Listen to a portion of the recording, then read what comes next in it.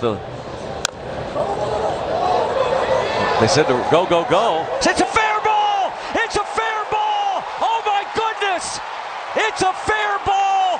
Do you believe this? It's still in play! Pirates score 3! Oh my gosh!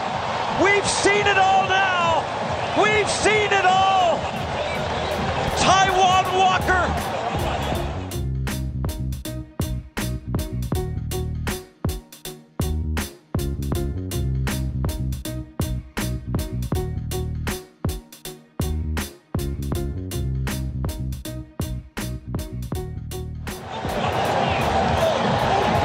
There goes Rojas.